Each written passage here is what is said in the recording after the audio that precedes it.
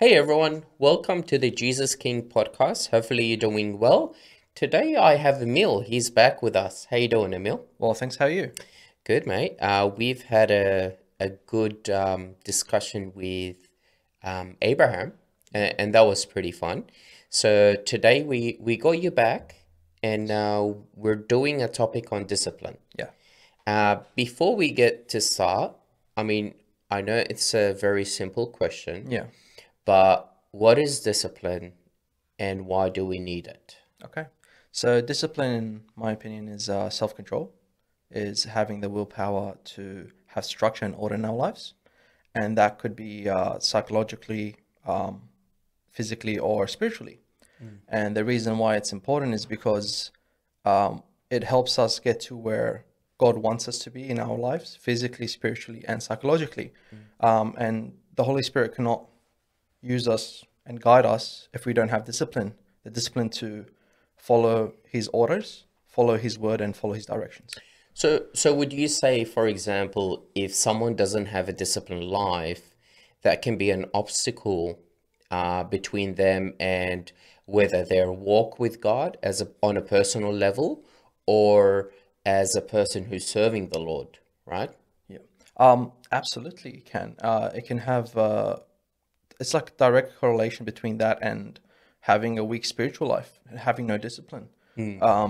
It's very hard to get to where God wants us to be if we do not have the discipline to follow his instructions. That's it. That's nice. You know what this reminds me of? It does remind me in the sense of, especially, serving with a lot of people in the past 15 years. Yeah. That's how old I am and being in the ministry. I did find that there are people that are very gifted, very talented, but not disciplined. Yes. They either they're one week and not the other, Yeah. or they might start something And then and drop it. yeah, and drop it and not finish it.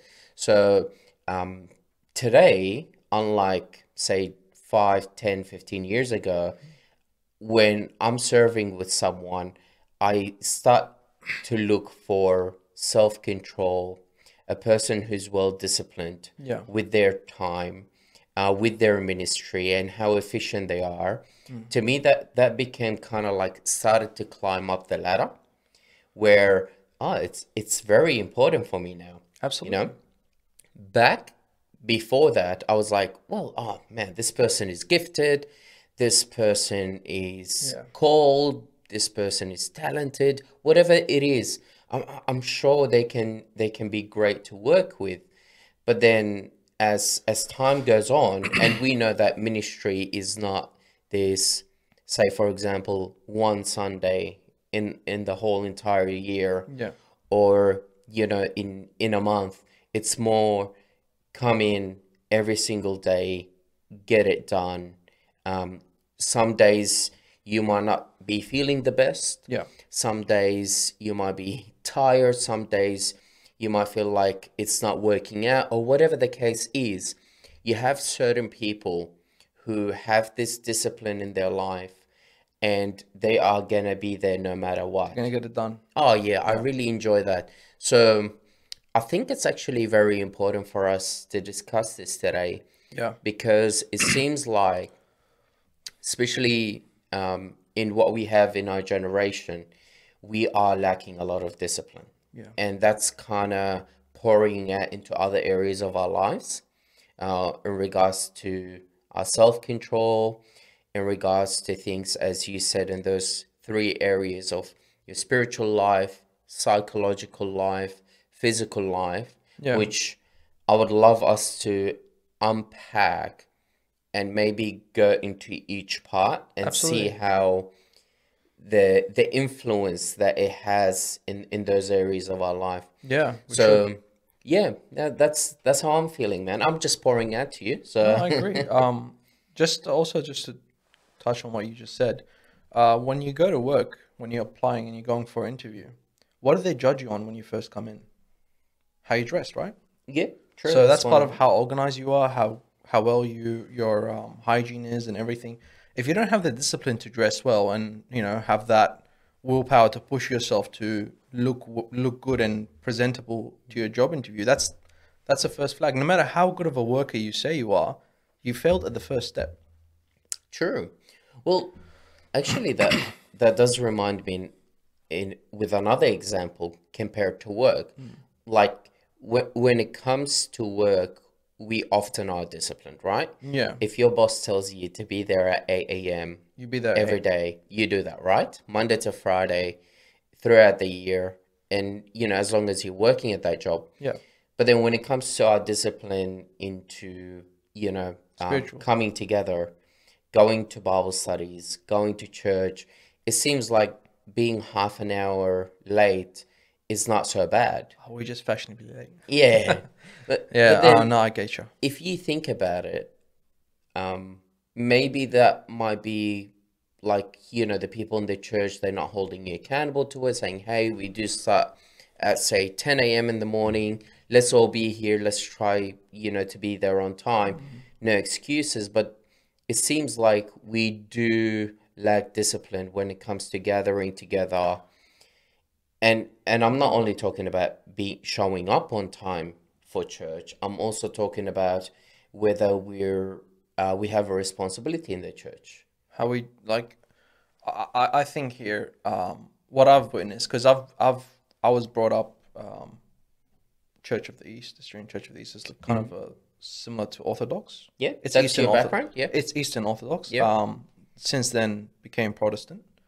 And what I've seen in churches is, for example, in the Church of the East, they dress really well. They dress like they're going to a place like work. Like they dress with shirts and pants and they show up on time. They show up, and they have that respect for it. They have that structure. yeah. And I see that structure, but there's no spirit behind it, in my opinion. And then It's like religious Yeah. practice. But then yeah, I go to the Protestant church and it's the opposite. It's the complete opposite. It's people show up very casual and they take it less seriously. There's less structure and order, but there's so much spirit. And I think having balance is important, in my opinion. I think having that balance, that structure, that organization, and that respect for the church, for God is important. And I don't mean like how we dress only. It's the attitude behind it. We have to take this seriously. We in front of God. We're in the presence of God. We have to treat it that way. And we don't have this nonchalant attitude towards it. And again, I'm not talking about how we dress specifically. I'm talking about the attitude behind it. And I see that when I see that in churches, because some churches you see that they have the attitude that they respect it. They respect God. They take it seriously. They have that hunger. And the reason why they have that is not because they're lazy. Because in my opinion, laziness is not just a lack of passion, right? It's you have a passion for laziness, right? Because your passion for laziness is stronger than your passion for God. That's what I believe lack of discipline is. It's that passion for laziness. It's not a lack of passion for your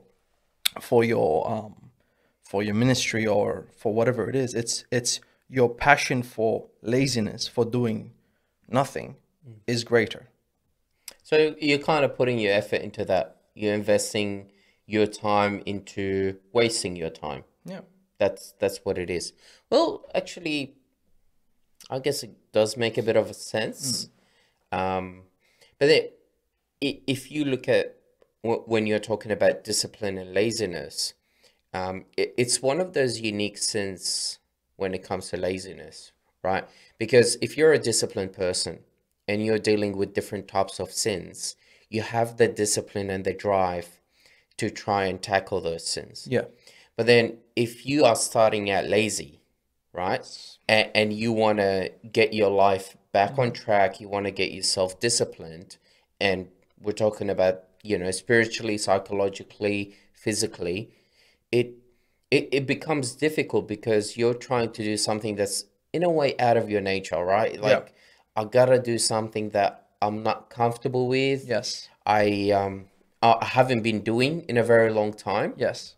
It's like someone trying to run for the first time, right? It's not gonna It's work well. sitting on the couch for years and years and years, and then you're like, oh, I'm gonna start getting healthy. I want to go for a run. Yeah. But then when you try it, you're like, wait, it's much harder than what I thought it was gonna be. Yeah. And a lot of people think that, okay, since it's so hard, I'm just gonna give up. And we shouldn't have that mindset No, when it so comes not. to discipline, because to build that self-control, to build that kind of character that would, be well in control of themselves, takes time. It does. Takes time and It takes a does. lot of hard work, and there's a lot of hurdles. Yeah. Nothing goes up in straight line, right? Things will go up one day, other days you feel like it's too hard, I want to give Yeah. up, and It's as easy to give up. yeah, It's very easy. It's very hard to keep continuing when you're under duress, under pressure. And I think what you said is very important. It's we have to have that willpower to go on. And sometimes we feel like we're running on E, we're running on empty. We don't have any willpower left in our tank. We wasted it all on trying not to sin. And yeah, then we have nothing left over for doing what needs to be done, whether it's spending time with our family and doing stuff that's simple as doing our jobs, like our normal work, properly. And because we've wasted all our willpower and our passion on forcing ourselves against our nature to love God and hate sin. yeah. Well, that'd be a good verse to share. Sure. 1 Corinthians chapter 9, verse 24 to 27. Do you not know that those who run in a race all run, but one receives the prize? Run in such a way that you may obtain it, and everyone who competes for the prize is temperate in all things.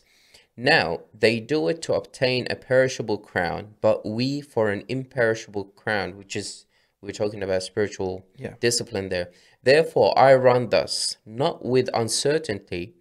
Thus I fight, not as one who beats the air, but I discipline my body and bring it into subjection, lest when I have preached to others, I myself should become disqualified. So you've got Paul here, and he's the writer of the letter. Yeah. He's speaking about how he's training his body to further glorify God God. and to push the ministry of God further. And he's saying that I'm disciplining this body, putting it under subjection, right? To do the will of the Spirit that lives Yes. in me. Yeah. And sometimes I feel like we're lacking discipline because our body is not under our control. It's not subject to the Spirit, and therefore whatever the body is desiring, it's like this spoiled child that is in us, Yeah. right? Whenever it cries, whenever it wants attention, we're there and we accommodate for that instead of kind of training our body, training the flesh to say, hold on, you don't make those decisions. You don't make those decisions. It's God, Yeah. God's will that makes the decisions for my life. I think that's important. It is. And that kind of connects with the fruit of the Spirit, right? Galatians 5:22-23. It speaks about, having that self-control, that patience, perseverance, things like that we need. And these things that come from the Spirit is an aid for us. Yeah. So this whole idea of I need to get myself disciplined on my own doesn't have to be this way. Doesn't. We can ask the Holy Spirit to help us to discipline ourselves, in the sense of whether we are serving Him, whether we're living a holy life, and pleasing Him. I think that's something very important. And it's, how can I say it? It's like every Christian knows this. This is the basics. But then sometimes we need this reminder of saying, wait, Holy Spirit is there. Like, Yeah. there's another person in me that can actually help me out. You're not alone. And Yeah. yeah, it's at the back of my mind, but I actually need to remind myself to say, well, the Holy Spirit is there. I can seek the help of the Holy Spirit, and He can flourish that fruit in my life. Yeah. Yeah, I think that's good. And there's a verse where it says, if you ask for your father some bread, would he give you a stone? Or an egg, would he give you a scorpion? How much more would your Father in heaven give you, right? And I think if we're asking God wholeheartedly from the bottom of our hearts that we want discipline so we can do His will, and I think He will definitely give that. But how do we know that He wants us to be disciplined? And I think there's this one verse that I was reading in Ephesians 2:10. It says, "For we are His workmanship, created in Christ Jesus for good works, which God prepared beforehand that we should walk in them." Right? Yeah. So He's prepared works for us to do, and we have to do that in a way that's respectful, in a way that's like dutiful, like we're doing our duty, just like how He instructed us to. And for us to do that and to do it to our max, like to the best of we can do, because we want to please our Father.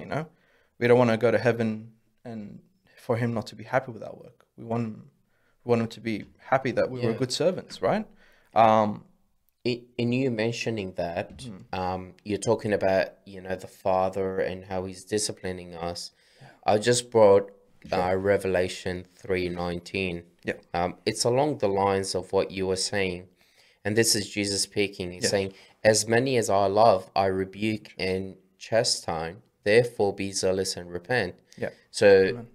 Jesus is there to discipline, Yeah. right? Discipline us. And you also, if you go to Hebrews, it speaks about how the writer of Hebrew is using the example of a father and son. Yes. It's saying that our parents used to discipline us, right? And sometimes most of it was for their benefit, right? Yeah. But then God, if you are a child of God, you will be disciplined by God. Yeah. And if God doesn't discipline you, you are not a child of God. That's right. So this is how important this topic is. Yes. People think it's like this, on the side topic. I'm actually going to read it. It's 12:5-11. Oh, yeah. I'm going to find it. Where is it? I think it's so important because people think this is like a side topic, and it's not. It's so important to who we are in Christ. And I think he also mentions it in Deuteronomy 8:5-6, right? How he says, you should know in your heart that as a man chastens his son, so the Lord your God chastens you. So this is Hebrews 12. And he's saying, have you forgotten the exhortation which speaks to you as to sons? My son, do not despise the chastening of the Lord, nor be discouraged when you are rebuked by him. For whom the Lord loves, he chastens and scourges every son whom he receives. If you endure chastening, God deals with you as with sons. For what son is there whom a father does not chasten? But if you are without chastening, of which all have become partakers, then you are illegitimate. Yeah, there we go. I can't even speak. And not sons, right? Furthermore, we have had human fathers who corrected us, and we paid them respect. Shall we not much more readily be in subjection to the Father of spirits and live? Amen. So this writer of Hebrew is saying, if you are not being disciplined by the Lord, You should be worried. you should be worried. Are you even a child of the You're Lord? legitimate, yeah. That's crazy. It's definitely something we should be happy about when we are. Obviously, that means there's something that needs to be corrected, but God is taking His time to correct you, right? And it's a positive thing. It definitely is. I mean, obviously, you'd rather not have anything that needs correction, but that's not reality. That's not World's realistic. growing. That's not realistic. So yeah, I think it's important, and I think it's something that we should be glad that happens. Yeah. Instead of being discouraged, oh, God chastised me. No, I'm happy. Yeah, That I'm a means God- child. I'm a child of God. Yes, I made a mistake. Yes, but God is disciplining me, and I'm growing. Yeah. And you know what it is, as adults, right? We do have this, I guess, perspective that, and experience that, as children, we didn't know why our parents were, treating us a certain way and disciplining us. But then as we grow up, we understand why. Yeah. But now as adults, that we are children of God, we're still asking the same question. Why? And you think, hold on, you've already learned this lesson from your childhood until now. Yeah. Shouldn't you embrace it in your relationship with the Father? Yeah. I think that's pretty good. Yeah. Yeah. So, well, we can't dwell too much on that, right? We spoke about the spiritual aspect. Why don't we talk about psychological aspect, right? Sure. Because you mentioned three things. You said, discipline comes in your areas of spiritual life, psychological life, and physical life. So let's speak about our emotions, Yeah. right? Because today, and this is my opinion, I might be a bit pessimistic here, but I feel like we are growing up in a culture where we are not maturing psychologically, right? Emotionally, you have a lot of adults that are still acting Children. like children, right?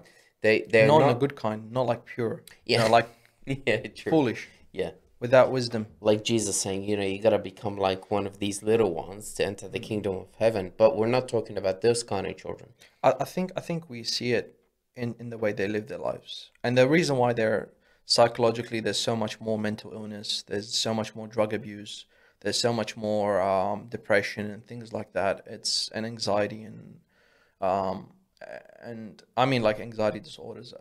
And the reason why this all is happening is because people are putting their happiness as something that's a goal. Happiness. That's what we should strive for. We should be happy. Let me be frank. Happiness is very hard to attain. It's incredibly difficult to attain, because it's fleeting, right? The moment you have it, it's gone. And especially in this world I'm talking about, in the world, it's very hard to have happiness permanently because things always go wrong. Nothing can last. Your health doesn't last. Your family doesn't last. Your money doesn't last. Your food doesn't last. Nothing lasts. So even if you're happy with this food, this is amazing food, it ends. Yeah. So how can we have eternal happiness if we're investing in non-eternal things? If our discipline and our passion and everything is something that's not eternal, right? How can we have eternal happiness? It's impossible. It's a fool's dream. It's not going to work. It's not going to work. So we have to invest our passion and because where your passion is that's where your discipline is going to be. That's where you're going to be disciplined in. If your passion is in being lazy, then you're going to be amazing at being lazy. You're going to find ways that you can work smart, not hard, right? Just another word for being lazy. And take it from me. I used that before. But yeah, it's ultimately your passion is for laziness. Ultimately, your passion is for yourself, for your fleeting happiness. And yet you're surprised. Why am I not happy? Why am I psychologically not sound? Why am I so depressed? It's because you've invested your time, your passion, your effort, and your everything, your blood, sweat, and tears into something that's fleeting, and you expect it to last. It's kind of foolish. Yeah. You're building a foundation on sand. So basically, if we're resting on the promises of God and focusing onto that as our main goal, this is where we're heading, then we are emotionally stable because the promises of God are true and are stable, right? Yeah. It's not that could it happen, could it not happen? We trust in the promises of God, and God never fails to deliver his own promises. But then if we hold on to the world and expect that the world is gonna, hold its own word won't. and say, trust me, I'm gonna get it done for you. But then you get disappointed, and then you start to recognize that you're basing your emotions on things that can at times be true, at times be false, at times be real, at times be just like a mist, right? It's not there. It's a mirage. So I think it's important, building on what you just said, is if we want to control ourselves emotionally, we really need to be grounded in the Lord, because every wind, every wave can actually knock us out with the house. So in that parable where Jesus mentions right in the beginning, he's saying, let me show you a person that hears my words and does it. It's the person that's stable, the one that builds it on the rock. And I think that's so important as Christians, is we don't only hear the word of Jesus, but we let it manifest in our lives, right? In our works. Yeah. So we can actually be stable in the Lord Jesus Christ. Yeah. And as we said right in the beginning, it's the fruit of the Spirit, right? This love, this joy, Yeah. this kindness, this peace, it all comes from the Holy Spirit. And what comes from the Holy Spirit is not something that we would experience in the world, right? What comes from the Holy Spirit is good, it's edifying, it's going to build us up Yeah. to be who Christ wants us to be. So we're not just coming up and crashing. We're actually building and taking a step forward every single day in the Holy Spirit. And I think this can be a bit helpful for people that feel like, well, I've been always starting every single day for the last 10 years and I'm still in the same place. Well, are you building in the Holy Spirit? Yeah. Are you moving forward? Are you taking those steps with the fruit of the Spirit, or are you trying to make sense of what the world is giving you? Because what the world is going to give you today is going to be different tomorrow. And you're going to be chasing different things every single day. That's why you have people, and you were sharing this, high rates of anxiety, depression, and so on. Of course you're going to get that because the world is promising them different things every day. And the devil's taking advantage of that. Absolutely. So I think that's a good segment. We can talk a lot about this. A lot, yeah. But we got to move on. We don't have too long. Yes. You spoke about the third one, which was physical discipline. Discipline, yeah. I do personally like that. I need to work on that myself. My wife is watching as well. So It's she's like, something. you better take care of yourself. It's something that I've prayed about. It's something that I've asked God for. Because I'll give you an example. I'm sure you know this. Don't laugh. So I had a passion for guitars. I liked it. I wanted to learn the guitar, so I bought a guitar, and I've spent more hours. Looking at it than I have playing it. It hurt my fingers, and it felt unnatural. And that's the thing. Look, but here's what I gotta learn. It's my passion for not playing the guitar was greater than my passion to play the guitar, and that's where I failed at. You know. So how many chords do you know? Next question. But I wanted to give a verse. It's this really, for the physical part of life, this really touched me, and it all applies to everything because these are all connected. By the way, your discipline in your physical life is connected to your spiritual, and your spirituals to your psychological. They're all connected. If you're failing in one, you're gonna struggle in the other. So you need to be disciplined in all areas in your life, and you should ask for God to help you with that because it's not easy. Proverbs 20 verse 4. The lazy man will not plow because of winter. He will beg during harvest and have nothing. We have to be prepared. We have to be disciplined. We have to be ready for the times that you're going to struggle. So now in your areas where you're striving, be disciplined. So when you're in a time where you're struggling, right? You're already disciplined. You already know what to do. Whereas if you're not disciplined, if you're lazy and then something bad happens, you're not ready for it. It prepares you for hard times. Yeah. So I think it's important to be disciplined in your physical life. It's important because it connects to your psychological, right? And if you're psychologically and physically drained and tired and weak, right? Because you're struggling with your job, because you're not disciplined in your job, you didn't get that raise, you got fired, whatever it is, you were not disciplined. Right? If you were struggling with your weight control, which I believe Same. Include me in it as well. And that's affecting your health. It affects your psychological state as well, right? And because it affects your psychological state, and now you're depressed, you're sad, you whatever it is, and you're not feeling healthy, you're not feeling up to it, you're not getting enough sleep, you're not disciplined. It affects your spiritual life. They're all connected, and this is something that I pray to God for to help me because it feels unnatural to me.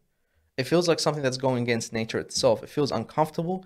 It doesn't feel good to be disciplined. It doesn't, because I don't have a passion for it.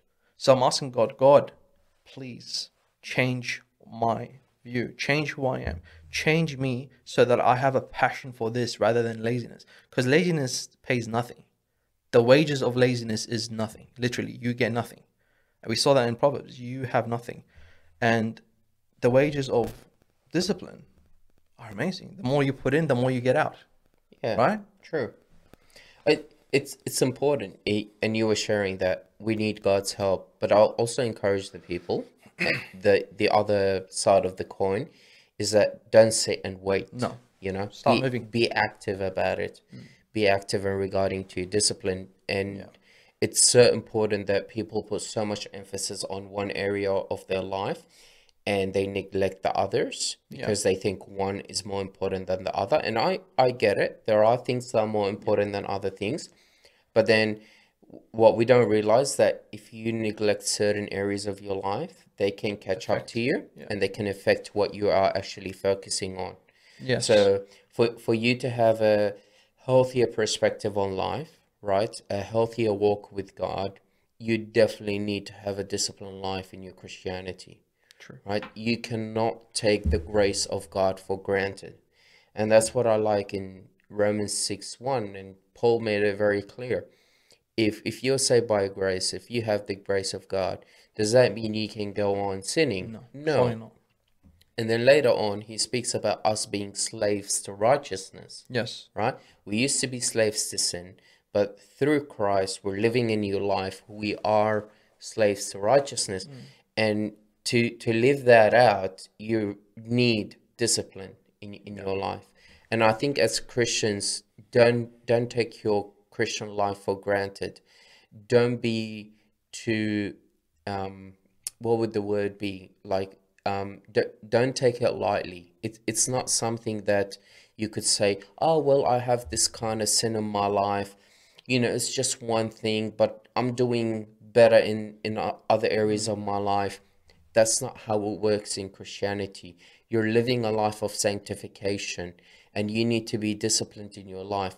Don't neglect those sins in your life. You need to pay attention to them. You need to bring them to the Lord and ask the Holy Spirit to help you.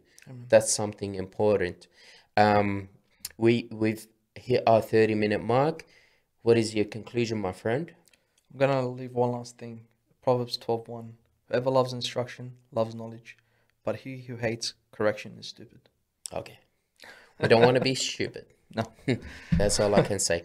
No problem. Guys, I'm sure you can take the wise road, or as Proverbs says, we could be fools or stupid. Which one you want to be? And that really depends whether you want to live a lazy life or a disciplined life in the Lord. God bless you all, and we'll bless see you us. next time. Take Bye. care.